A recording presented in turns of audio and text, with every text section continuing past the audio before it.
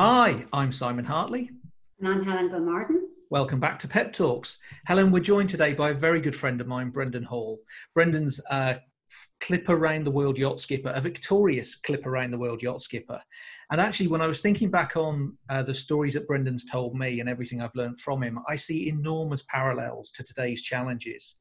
Brendan, one of those I know that you and I have talked about a few times before is the ability to lead a team into the unknown, into the uncertain. And actually, every day for your crew was a step into the unknown, wasn't it?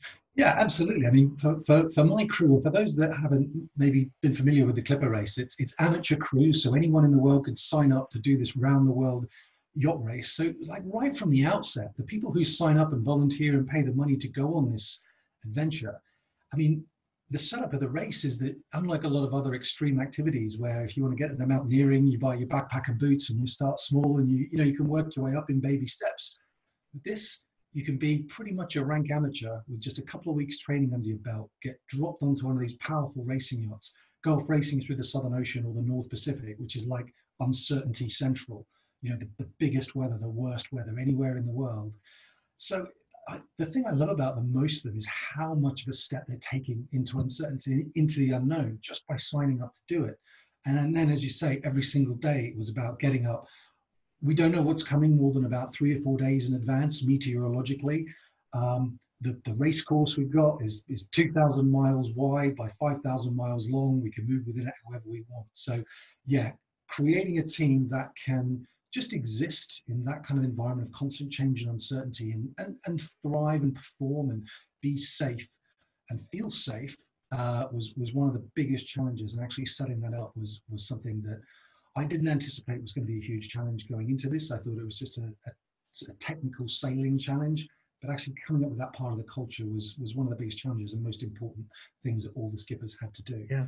So as a leader, how did you approach that challenge, especially when things got scary? Okay, well, absolutely. I mean, I think for the first part, I found a real parallel here with how people are managing their teams, in that you've got to be authentic and you've got to be yourself and you've got to be real with people. But at the same time, you've got a responsibility to be a very steadying influence.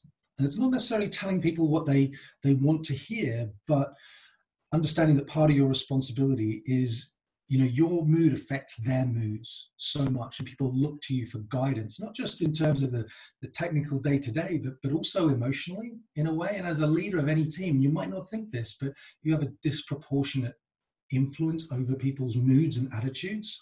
And however you might be feeling, you've got to, in some ways, kind of park that and kind of be, I suppose, the best version of yourself and be that positive influence on people. And that can be really difficult because, of course, we're all working from home now. We've got all sorts of other distractions in the home world.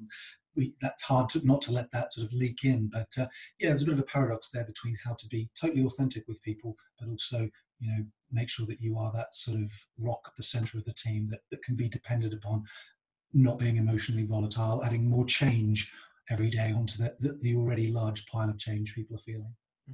And Brendan, how do you create that mental toughness? Mental toughness is about attitude, approach, and mindset. Obviously, you have a group of people that have never met before. You haven't really met them either, I presume, when they come on. But you have to bond them as a team. So how do you instill that mental toughness in them? That's an interesting one. I think in some ways, I think mental toughness, people have what they have. And I think a lot of that comes back to, our formative years in childhood and those experiences we have. But certainly it can be cultivated like any muscle. And I think it's easier to do in a team where everyone's aligned and wanting the same thing. I think there's something about when we were out there on the sailing yacht, you can't hide from each other. And no one has to feel they've got to project a front or be a certain way with other people. And actually that show of vulnerability allows people to kind of just be really real with each other and ask for help. And people can quite clearly see when you need it. So I think there was a sort of, rather than us being sort of all versions of this Clint Eastwood strong type character, just we were able to sort of lean on each other, and in the same way, reeds kind of prop each other up. We were able to do the same. So we had this kind of collective mental toughness that that was far greater than the sum of its parts. Despite, people having various levels maybe when they came into it, but there was something about us all being able to show that vulnerability to each other and, ask for help. Mm-hmm. And then at the end of the day, I think one of the things I read about you, and I know I got to see you, was that no blame environment, that coming at the end of the day and talking about what's happened that day and the emotions, and how useful and how important is that for any teams? Well, I mean, I would say the no blame culture was one of our biggest competitive advantages, not least just because it made it a nice place to be, because we're all going to make inevitable mistakes, myself included. And as soon as you can take the ego out of the equation, people feel they don't need to creatively self-justify, they don't need to hide problems, they don't need to hide that they're feeling stressed out or challenged or really struggling this particular day. It just opens up the door to an honest conversation. And, all progress comes on the other side of an honest conversation. For the leader, that was hard on me. I remember knowing that I had to, it's one thing to write, we have a no blame culture, right? It's, you can put that as one of your values, you can put it in the training manual, and I work with so many organizations who sort of have that written down somewhere, but that is not the lived reality inside. So the leaders have to show that for real, and they've got to live that. And so I had to be okay with standing up in front of my crew and saying, guys, I absolutely got that one wrong. Making a show of contrition, an apology, really meaning it, taking on board feedback. But I did that, and the mental film reel I kind of played in my head, it was like everyone sort of whispering and saying, yeah, just like we were saying, person who's totally out of his depth and all the rest. But actually, that's just that sort of self-sabotaging talk. Actually, it changed the whole conversation. People's sort of body language changed, the shoulders went down. I was like, okay, that finger of blame is kind of being taken out of the equation. And other people started to talk in that same way as well. And that was hugely powerful. I think that was something that we did better than most other teams. We created a space where we could talk about problems that had happened, talk about how we were feeling, and kind of take steps to do it and have difficult conversations. And it's funny, I think particularly maybe as Brits, we're culturally disinclined from having those difficult conversations. I don't know how it is in Ireland, Helen, but being able to do that and sort of create that space for that was huge for us, and we never let anything sort of get swept under the carpet. That's one of the things I remember when you and I delivered a session. It was about a year ago on how you develop resilience, I was talking about personal resilience. You were talking about that collective resilience as a crew. How do you become more resilient together? And I mean, I describe resilience often as that bounce back ability. And being able to learn from what you've just experienced is critical in bouncing back stronger. And you were quite vocal about saying we had to learn through this together. We had to become more resilient as a crew. And actually some of the confidence comes from knowing that you've learned the lesson and that you're more equipped next time, and knowing that you've learned from that one and that you're getting better. And that's kind of a key part of how you become more resilient together, isn't it? Yeah, it was a process, and as you say, once we'd done it a few times, people sort of became attuned to knowing that whatever happens, we can deal with it. It's not going to get sort of swept aside, and we'll just try and do better next time. We're going to talk about it in a real way, in a no blame way, so it's a constructive conversation. But yeah, we learned really early on that we don't learn from our experiences themselves. We learn from reflecting on our experiences, but here's the rub, right? Because when that's something that, we bang our head on something and go, okay, right, well, I'm not going to do that again. And you learn that lesson, but it happens just here. That's one thing. But when it involves a group of 20 people, where things like trust, blameworthiness, competence, all these sort of subtexts can enter the conversation, that's when it becomes a much more difficult dialogue to have. But being able to do that, and do it crucially in that no blame way. And that's not to say accountability kind of goes out the window with it, but to be able to create a space for that was huge. And like you say, there's often, I think, a simplification of the word resilience, and people does think it's just that mental fortitude. We think of the sports stars we admire, and other people like that, and they just endure through great suffering and come out the other side. But there's when it involves a team of people where there's some kind of technical expertise, strategy, execution involved, actually resilience is more about how you can change course nimbly, how you can learn from mistakes, how you can kind of overcome the obstacles in front of you together as 20 people.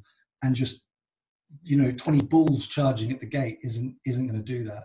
It involves a conversation.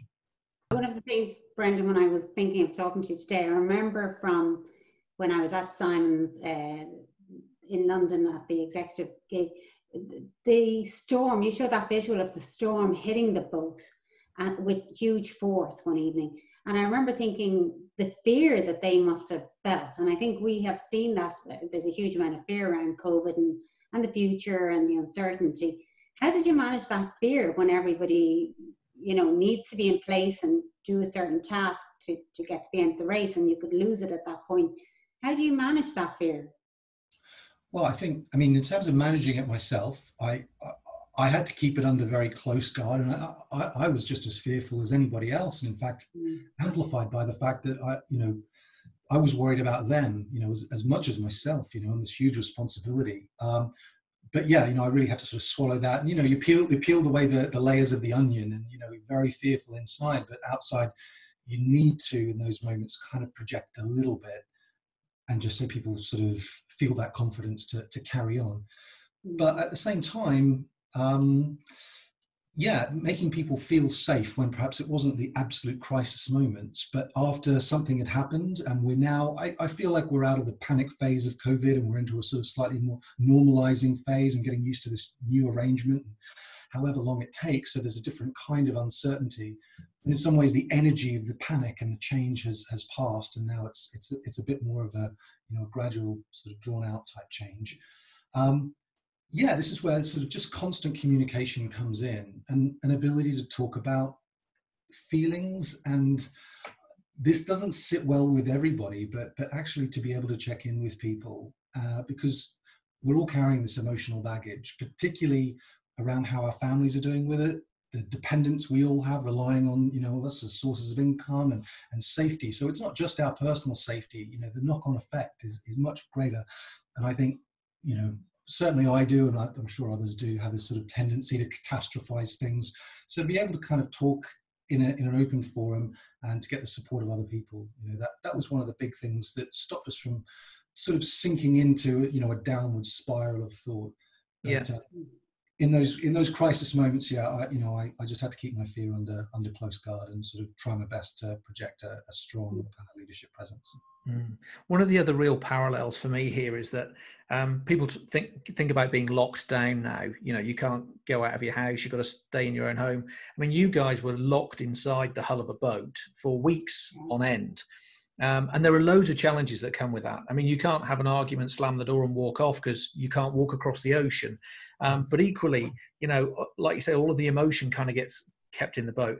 How did you as a crew manage that dynamic, that human dynamic of making sure you could work together in that enclosed space for such a long period of time? Yeah, well, we identified early on in the pre-race team building sort of meetings and events that we had that how we dealt with conflict on board this boat was going to be huge. Really, you know, indicative of how successful our campaign would be. And inevitably there were going to be personality clashes because on this race, you don't get to choose any of your crew. They get assigned to you. So you take any 20 random people and you sort of put them onto this boat, turn the screws of pressure. They've all brought the baggage of their life and their opinions on things into it. So the scope for conflict was huge. So how we did that was really, really big. So in the first instance, we encouraged people to just talk openly and honestly. We gave them a little script to say. And it's funny, I used to practice saying this sort of to myself almost. So when one of those situations emerged and feelings can run hot, you can sometimes fluster or get lost for words or maybe say something that you don't mean and comes back later. So I'd sort of rehearse saying this so that when that time came, it was a bit of a muscle memory. And it was, look, I can see you and I are seeing this in a really different way right now. Can you just take me on the journey to get from where you were to why you're feeling this way now? And then I'll do the same. And I was saying it just like that, almost word for word. I just said it there. And by doing that and practicing saying that, when the time came, we could always kind of do that. And it's about empathizing and understanding. And often you find you're in agreement on 90% of things. And actually the final bit's not hard to work out. Collectively, we also had a way of lancing the boil in our daily meetings. So all the crew sat round, we could talk about issues that we had with other people in a non-personalized way. So just sort of saying it into the air. And usually the culprit, as it were, knew exactly who was being talked about, but it allowed, no one lost face, no one felt shamed, and it was a way of it just sort of getting out there. And that worked well for us. I don't think that's necessarily healthy in every environment, but that's what worked for us at sea. Mm.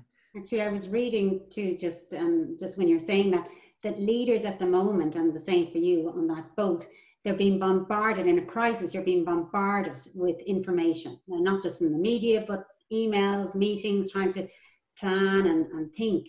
And that actually the important thing is that you pause. And you pause, you think of it like sprints, your leadership like sprints, and then you pause because it's a marathon. And in those moments when you pause, it gives you focus and you're able to focus. Would you have found that, or where did you get that solace when you were on the boat? Yeah, I mean, you couldn't find it physically. You were, 20 people on board a 20-meter sailing yacht. Yeah, there was no concept of personal space. But I suppose when you lay down in your bunk, you're essentially alone, in your own headspace. So yeah, I definitely would do that. I found reflective places, and you can put the music on and just sort of zone out for a little while if it's safe to do so. But yeah, finding that time, and I would say keeping the tank half full is absolutely crucial, because my rationale was that if I ran myself down by trying to be everything and sort of do my job to the best of my ability, which people can equate to just a show of endurance and being that strong person there for everyone without looking after yourself, you let your tank run down, and then you don't know when you're going to get hit with a crisis. And suddenly you, in my case, would have to be awake for over 24 hours dealing with whatever it is. And if you're already, run down, there's no way you can perform. So it was a case of, just doing a little bit of self-care, which on the boat largely meant making sure that you were rested enough, that you had, good presence of mind, mental acuity to make good decisions, should some crisis sort of fall upon you. But here I would say it was the same for the leaders, to make sure that they step back, they recharge. And in some sense, it's fine to say just escape the house and the family, whilst it's lovely being trapped with them. Like, let's just admit that it can become claustrophobic with them, and then the work, and then all these demands, not just from the emails, and to just kind of go, right, I'm going, leaving the phone here. I'm in a responsible, not breaking social distancing rules, just kind of get out and find some headspace, whatever that is, disconnecting, just process. The other element of this that I think lots of people will resonate with, this was a real endurance event from your point of view. The Clipper race is an 11-month race. You're at sea for weeks on end, and you're going to get hit by challenge after challenge after challenge. And you can't just say, I've had enough now. Again, if you're in the middle of the North Pacific, you can't just have enough. I mean, you've got to get to a coast somewhere. So how did you sort of get back up again, motivate yourself, motivate the crew, and kind of be on point day after day when it is an endurance event and you're getting hit by tough stuff all the time? Yeah, well, I guess it goes back to previous points in that I couldn't, I don't think anyone does. And if someone was able to say I maintained absolute unfaltering enthusiasm for 11 months in the face of everything, you'd go, well, I think you're probably fronting there. And maybe there's sports people you've worked with, Simon, who absolutely can do that, and I take my hat off to them. But for me, it was the ability to just say to people, guys, I'm struggling a bit today. I've got something on my mind. I'm, missing home, or whatever it is.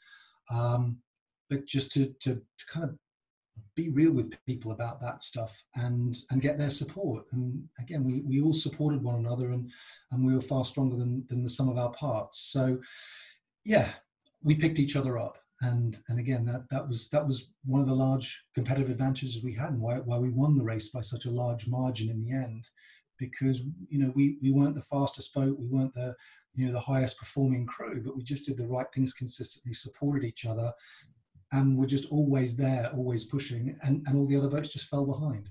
We're hearing you say, Brendan, the control strings have to be loosened. Yes. And I think I remember wondering what you meant by that, actually. But I think now we kind of understand when people are working remotely and teams are, that's kind of exactly what you meant. You have to trust that people can get on and adapt and do things differently once they understand the vision and the plan. I get it. And I think for all the control freak kind of micromanagers out there, this has been like the worst nightmare with having to let people get on with things at home. But I'm hoping that at this point, you know, we're a few weeks in now, those control strings just by necessity have had to be relaxed, and hopefully some personal growth and, you know, has resulted from that. But yeah, absolutely. You know, you've got to trust people to get on with things. And so long as you set the parameters that you're there to support, people can call on you if they need, but ultimately you're not there to spoon feed their answers. And, you know, these are the kind of KPIs you need people to work to. You've got to trust that they'll go on and do that and manage it in, you know, in the appropriate way. And that's really, really good. And that's absolutely necessary. And, you know, I would contend that the role of a leader isn't to be that controlling puppet master. Maybe with the caveat that, you know, in exceptional crisis situations, you've got to jump in and be that directive force. But when times are okay or times are steady, then just taking those small backward steps each day, allowing people the space to stand to their full height, delegating small tasks than larger ones as skills and competence sort of dictate, but always understanding that you're minimizing your supervisory presence should be a goal that you've got in some small way. And a team that can manage without you is the best kind of team to have. Absolutely. And, you know, out of all of the things that you and I have discussed, and, you know, I've found you through reading your book, which if anybody hasn't read Team Spirit, read it. It's a fantastic read. I started to really understand that your success came because you enabled the crew to be successful. You enabled that team. And actually, when I look at teams who are overcoming massive challenges, it's usually because the team are strong and the leaders enabled that team to be strong. That's what really carries them through. Brendan, thank you very much. As always, it's an absolute pleasure talking to you. Thank you for joining us. Helen, thank you too. Thank you for joining us. And we look forward to seeing you again on another episode of Pep Talks. Take care. Bye, everyone. Thanks, Alan.